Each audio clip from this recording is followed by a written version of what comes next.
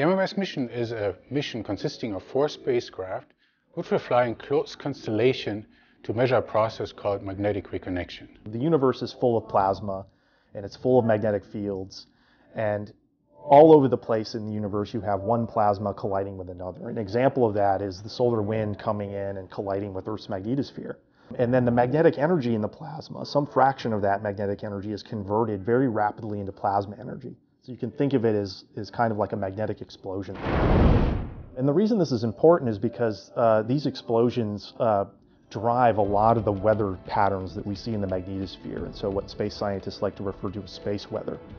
And these space weather phenomena can have impact on our everyday lives. It can actually affect communication satellites, the power grid. So we'd really like to understand how these magnetic explosions work. We need to measure reconnection in more than one location. We need to measure it in basically how it varies in space, how it varies in all 3 spatial dimensions. And that requires a tetrahedron. The additional fantastic benefit that provides is that it will actually enable us to recognize that we are looking with a reconnecting region much easier than a single spacecraft. The ideal situation is that we would like the 4 spacecraft to kind of be surrounding this region where the explosion is happening. So the separation of the spacecraft is about 10 to 100 kilometers, which may seem like a long distance. But in terms of the magnetosphere, which is absolutely huge, this is really a microscopic region that we're trying to cover. MMS has, in a nutshell, 2 orbital phases which are designed to study reconnection.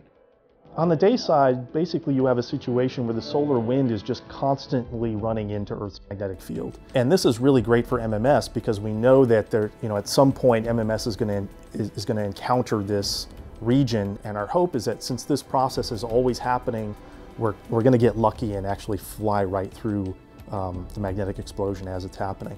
Now on the night side, the situation is a little bit different. So what happens is you have a more gradual buildup of magnetic energy in the tail, and these reconnection processes, these magnetic explosions, can just sort of pop off randomly. We don't really know when it's going to happen or where it's going to happen in the tail. We need to understand both of those if we want to understand how the magnetosphere works, and we believe that both of those scenarios are also very important for other applications, such as on the Sun, in the solar wind, in planetary magnetospheres, and in many astrophysical objects, as well as in the laboratory.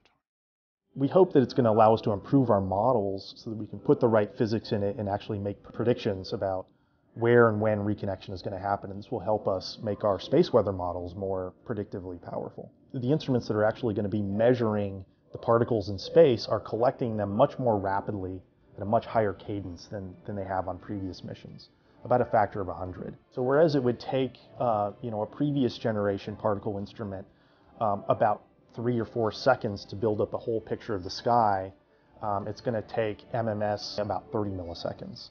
So it really is sort of game-changing technology.